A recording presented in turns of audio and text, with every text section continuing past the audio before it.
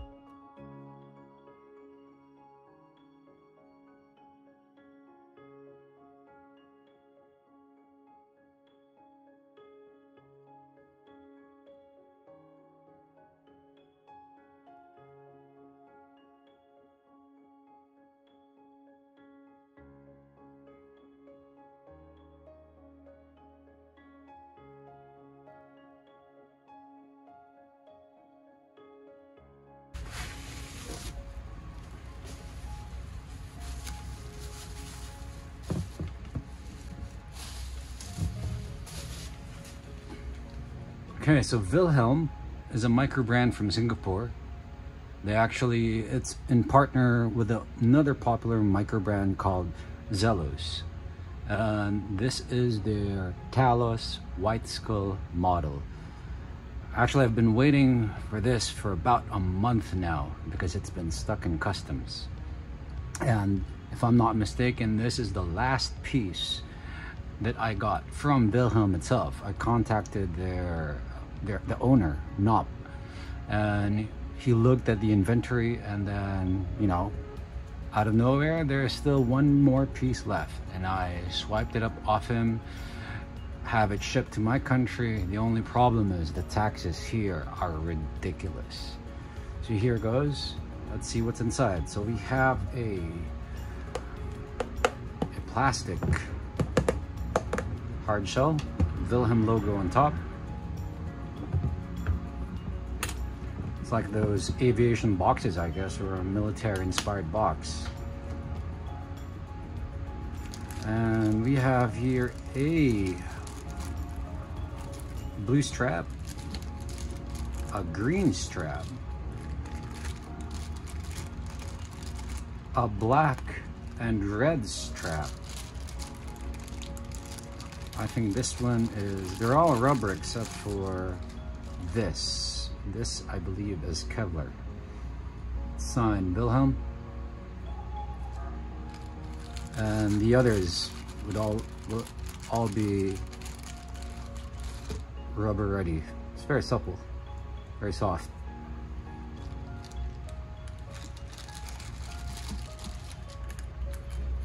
We have a warranty card, and from the looks of it, wow, it looks nice. It's even a cutout you would see there. And Talos White Skull, Feb 20, and my name.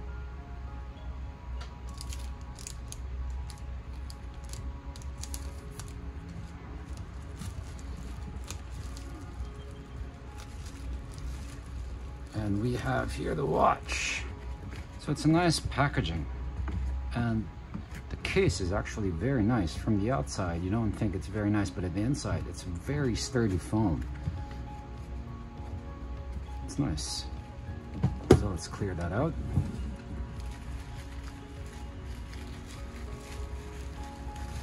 And we have the watch.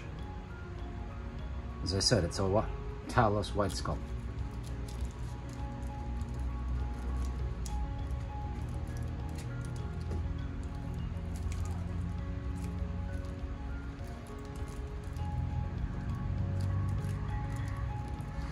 And this is the time that you peel off the sticker.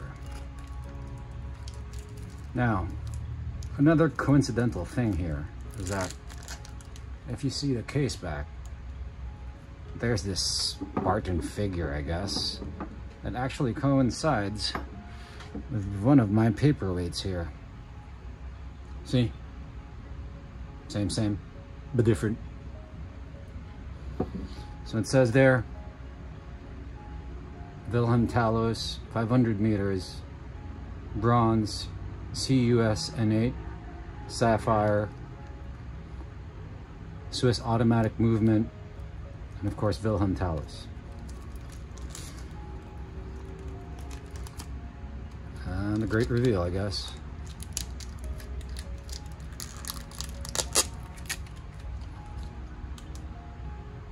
All right. I don't know if that's picking up well.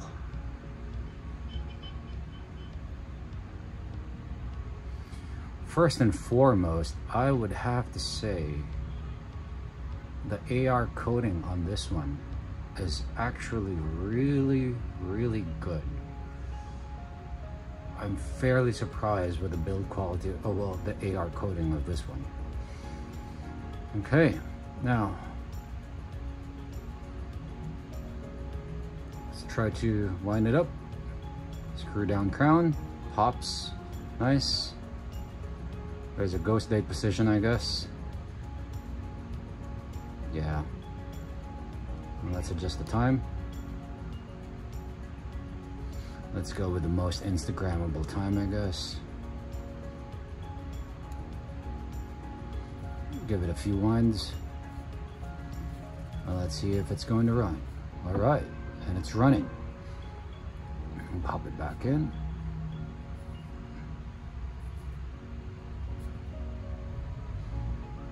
Okay, so from the bat, you would see it's a bronze case, but this is carbon, forged carbon case. So it's a tri-case material. So it's stainless steel here, forged carbon, and then a bronze, and then a rubber strap. Then we'll do a wrist shot and maybe finish with a Lume shot, and then we'll call it a day. So this is a 43mm case, lug to lug of 50, I think.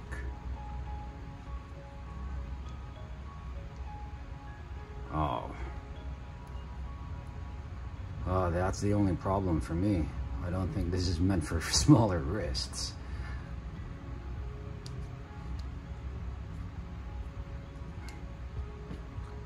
And there you are.